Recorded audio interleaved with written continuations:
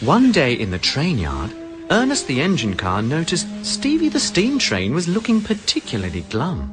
"I didn't get the job," moped Stevie. "Much like you, I'd have had a gut full of public transport if only I'd had a gut. So I decided to go for a job as a climbing train in a kid's playground." "So what went wrong?" asked Ernest. "Well, the interview started off all right," said Stevie, who always stuttered badly at the worst possible moment, hadn't yet, but was sure to any second, until they asked me, "So why do you want to be around children?" I said, fucking kindergarten kids, I'll do anything, because their faces light up when they get to climb on a train engine.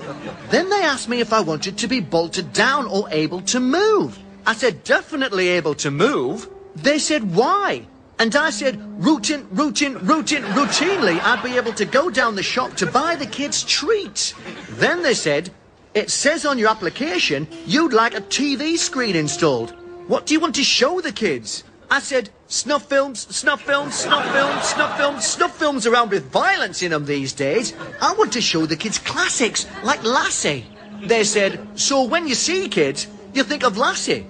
I said, no, I think for latest kids' movies aren't a patch on the old ones. And can you believe it? Stevie said. I didn't get the job.